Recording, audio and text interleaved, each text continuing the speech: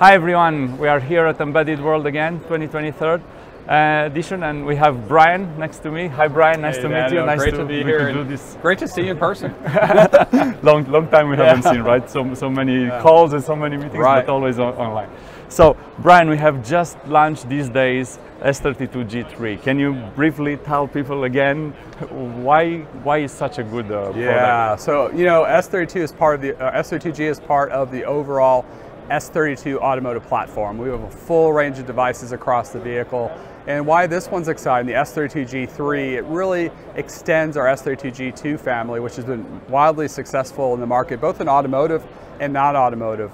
And we're extending that with the G3 series, which allows us to have 2.5x more performance, 2.5x more networking, and 2.5x more memory on the chip. So it's really a performance and memory upgrade to the G family. And the beauty of it is, and this is it by the way, it's the size of a thumbnail basically. Now we have the board in the back, but the part is covered by this fan, but this is the part, right? I don't know how well it's seen, but it's really cool. Yeah, and what's really exciting about this part and why it's very popular in the industry is because you typically in automotive have microcontrollers here, and you have maybe application processors here. They're doing infotainment and ADAS. But this kind of hits a sweet spot because it brings the best of both worlds together, right? We have microcontrollers, we have Cortex M7s, we have application processors with Cortex A53s. But where we start to really even get more unique with this part that provides a lot of value to our customers is we have support for ASIL-D functional safety systems. And that's because we have not just lockstep. Lockstep's not enough, it's big part of it, but we have lockstep for the M7s as well as lockstep for the Cortex A53s, which I believe is unique in the industry, and to be able to cluster lockstep those, that makes it really popular with our automotive customers. The key thing though is that they're pin for pin and software compatible, that these devices, we have existing customers, a lot of existing customers today that want to do upgraded performance and such. Now we give them that path. Pin out software compatibility, or we have new customers that they have a choice, right? We have some that start with the microcontroller only version, which is the S32G234M, right? It's just the 3 dual core lockstep M7s. And sometimes they could get away with using S32K in some cases, which is interesting. But if you look at the scalability of the roadmap, they say, but we're going to add lots of features over time. And we want the ability to have some of that application processing. So that's a really interesting example of why the scalability is really important with these parts, starting with a microcontroller going up to a processor, by the way, that has 30 cores in it. There's 21 ARM cores of the 30, but there's 30 processor cores in it. There's a lot going on. A lot of redundancies and a lot of I mean, all the systems have processing and flexibility. So it's provided a lot of value to our customers because of that scalability. And it's going into some very key applications for this new, like we talk about software-defined vehicles as vehicle compute. I don't think people realize how much network traffic it is within a car, right? I mean, we in the industry realize it, but I think this is something kind of hitting people which are not familiar with the topic, right? They see electrification, they see battery, this is all talked about everywhere. But what's under the covers? But what is under the cover? You have traffic in the zone, between the zones, between the domain controllers, you might move data to the cloud. So S32G and this network gateway processor basically comes to help the car manage all this traffic within and with the cloud. And by the way, on that, I would mention the name we actually use, which I don't think we mentioned yet, is vehicle network processors. And it's really because of that, because what really also differentiates it is the amount of networking that it supports. And not only on the interfaces, we support 20 CAN FD interfaces, but we also support 3 gigabit Ethernet. With now, this part can do 3 2.5 gigabit. The G2 could only do 1 2.5, so there's 4 gigabit interfaces. There's a part that was co-developed with this part, the SJ1110, which gives us a 10-port switch. And that board actually brings out 12 Ethernet ports on it, and 18 of the 20 CAN ports. So I just want to mention that we're talking about networking, that it's very optimized, not only to have the interfaces, but it has network accelerators for both the CAN. 16 of those 20 CAN are accelerated, and then 3 of those 4 gigabit Ethernets, and they're all 2.5 on that one, are accelerated with the packet forwarding engine for gateways and routing and virtual LANs, and moving traffic from Ethernet to CAN to Ethernet. There's a lot going on, but I'm glad you brought up the networking because it's part of the name, and it's part of the differentiation, right? Yeah. What we wanted also to let you know is that we have a great processor, as we described in detail, but we also have an enablement tools and software solution. So if you are a customer for S32G2 or G3 now, you are not left alone. NXP is doing a lot of work and it's putting a lot of effort to bring you an enabling ecosystem. For example, we have tools to fix some of the enablement problems.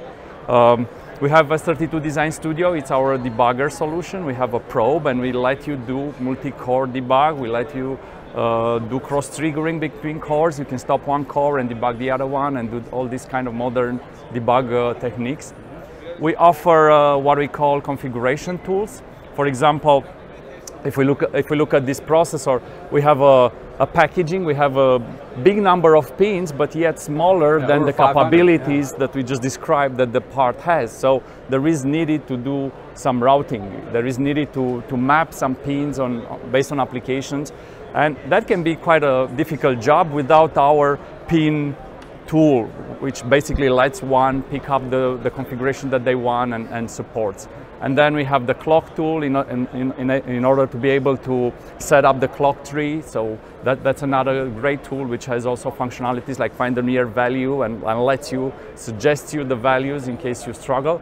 We have real-time drivers, we have MCAL drivers, and they are all coming with supporting the configuration pins tool, so you can peripheral tool, sorry, which lets one quickly configure DMAs, interfaces, CAN, and all the peripherals that needs to be done. So all these tools are available.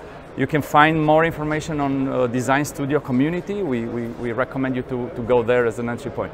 And there is more. There's a lot more. There's a lot more. We have, for example, what we call boot tools in case you are struggling to initialize your part, to let the SRAM set with the correct values for speed to make the most out of the part. There are what we call DCD, IVT, and Quad SPI tools that make your life easy to tell the boot ROM how to boot and prepare your platform. And maybe one very important tool is the DDR tool. So this board has here the DDR, LPDDR4. It works DDR4 and LPDDR4. In this particular case, we have a LPDDR4 on this board. Now, configuring LPDDR4 may be a struggle, but we offer a tool which guides you through the process, which generates the code in the end. The initialization code is compatible with the various formats. You can have bare metal applications or generate it for Linux and other OSs. So there is a lot of enablement that we put there, and we really help you get started, right? Yeah. It's very important. It's a complex part. It does a lot of things, but being able to configure it is very important. Yeah. Maybe Green VIP we should mention. Well, yeah, Gold VIP. So sorry, Gold VIP for the S32G3 is available now, and Gold VIP is a great product. We're seeing a lot of momentum around that. Lots of downloads every week. It's available for free on NXP.com. What is it? It is a end-to-end package that really integrates all the software we're talking about, from the drivers, MCALs, the firmware at the bottom. It has a virtualization. It supports multiple instances of Linux. Mm-hmm. It supports AUTOSAR Adapt. Well, Adaptive's coming. We'll have that soon. But we have AUTOSAR Classic. We have built-in intrusion detection capabilities, over-the-air updates, security, gateway capabilities, and cloud connectivity, cloud integration with AWS. So out of the box, within 10 minutes, we actually provide scripts, so people can actually evaluate the silicon, first of all. Within 10 minutes, they can actually run all these scripts. They can understand when we turn on and off accelerators, for example. What does that do to my CPU load? What does that do to my network traffic? And they can do trade-offs, and they can see that right out of the box. Now, on top of that, with that whole environment, and I forgot to mention one of the key ones, which is being shown above us here, is Kubernetes. We added support for Kubernetes distribution, so we can manage workloads, containerization, and we can do that remotely. This is actually remote access into this board. It's running Grafana, it's running Prometheus, event management, and visualization. It's doing quite a lot. It also supports the full complement of AWS with Greengrass and AWS IoT Fleetwise for really intelligent data collection. So with this stack that we're talking about with Gold VIP, it also does pre-integration of key partners, as I referred to some of those, but that's really important for our customers, because they don't want to just buy a chip and a board and say, okay, let me go talk to partners and get integrated. And that can take 6 months, sometimes 2 years. We've been working with some of these partners for 2 years to just optimize and work the software. So that's a big value, is the pre-integration with the partners. So it's a combination of NXP, open source, and partner software, all together. So out of the box, customers can actually start developing applications too. But we give them the source, they can configure it, we give them the tools as you talked about. So when they want to develop their own software and configure the device for their own applications or port this to their own specific device, we provide all of that to be configurable so customers can move quickly with their designs. And I just want to mention, I don't know if I mentioned, that board also is a reference design. So much like Gold VIP is a software reference design, that board is a hardware reference design, and many of the OEMs will take that as a starting point. We provide the schematics, the layout, the bill of materials, and they can move very, very quickly. And that has 35 NXP components on it, so it's really been optimized and looked at across our company with our advanced analog people, even down to the pinout. Like some of these devices, like the PMIC is designed to work collaboratively to support ASIL D.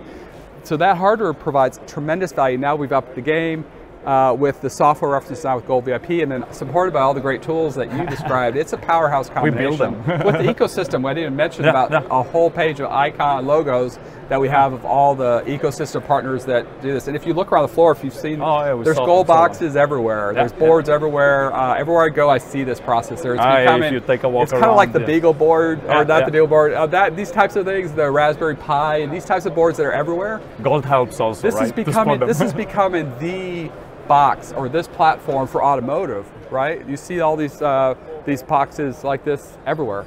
So yeah, it's really popular and gaining a lot of momentum. So all right. Yeah. I don't know. Thank you, Brian. I think we did a good intro, right? 360 view of it. Yes, right? yes. Now we try to tell that we have a great product and that there is a lot of support in software and enablement to have it getting evaluated and get started and build with it, right? Exactly. It's gaining momentum, and the ecosystem is really behind it, and that benefits the customers tremendously. So you can move up fast. You have a good part, and you have the enablement there. Go on and pick it up and check it out, right? Thank you, Brian, very much. Thanks for inviting us. This is a great conversation to kind of bring it all together. Yeah, we try to give the story. International story. Yeah. All right, thank you, everyone. Have fun there. Bye-bye. Bye-bye.